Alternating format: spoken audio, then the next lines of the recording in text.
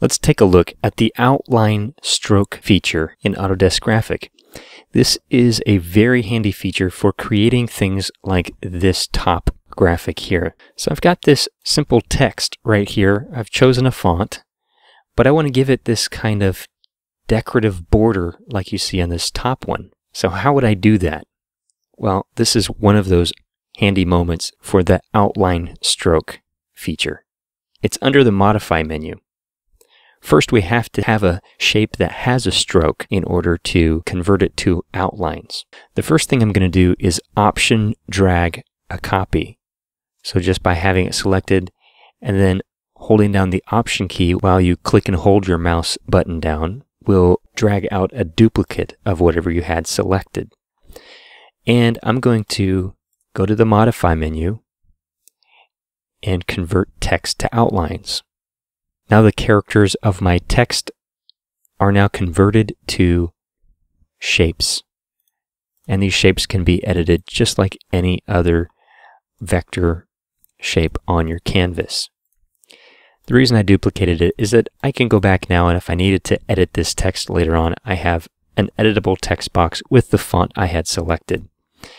First thing I'm going to do is create a compound path out of these new shapes that were created from my text object.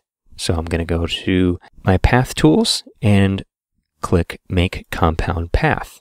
That's going to make it a little bit easier to deal with this as one single shape. Next, I'm going to copy this and then paste it in place. Now it's not going to look like anything different happened, but what you have now is a copy of this, and I can show you just by changing its color, that sits directly on top of your original. And what I want to do is give this a stroke. So you can turn on the stroke right here in the Appearance panel. Click your hamburger menu to drop down that stroke's properties. And I'm just going to give this a stroke of maybe like 15. And I have the position of the stroke on center, but you can play with that to whatever your tastes are, whatever you're trying to do. If you put it inside, you can see the stroke is actually going to be on the inside of the shape. And so at 15 points, it completely looks solid. If it's on the outside, that's going to go all the way around the outside. In this particular case, I'm going to use center, and then I'm going to move it to the back and change my stroke color so that I can see what I'm doing.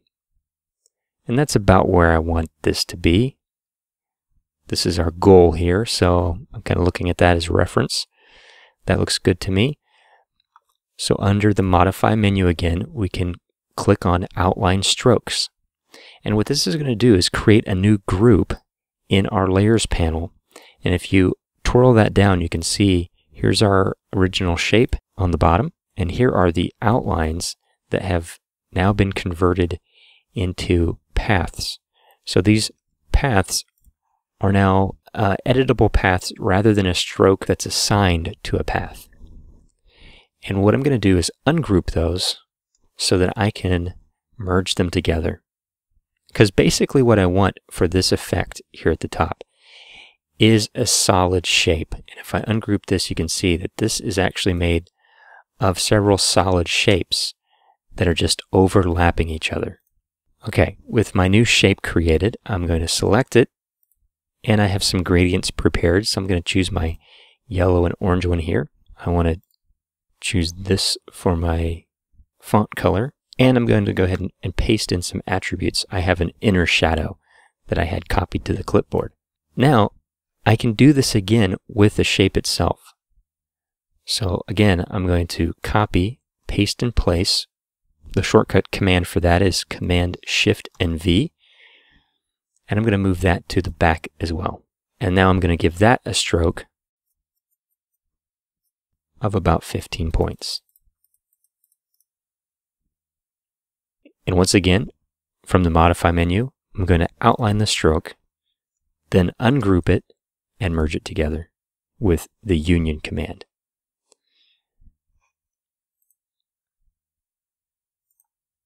So you can see how quickly we've achieved the look that we were going for with the outline stroke feature in Autodesk Graphic. Thanks for watching.